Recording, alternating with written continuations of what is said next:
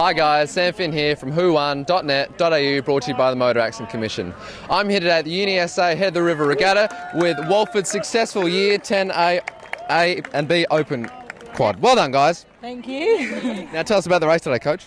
I don't know, it was the best race the girls have had this season. I think they've had some great experiences. These girls went over to Nationals in Penrith a few weeks ago, and we just wanted to come out of the start, row the best race we can, and they did really well.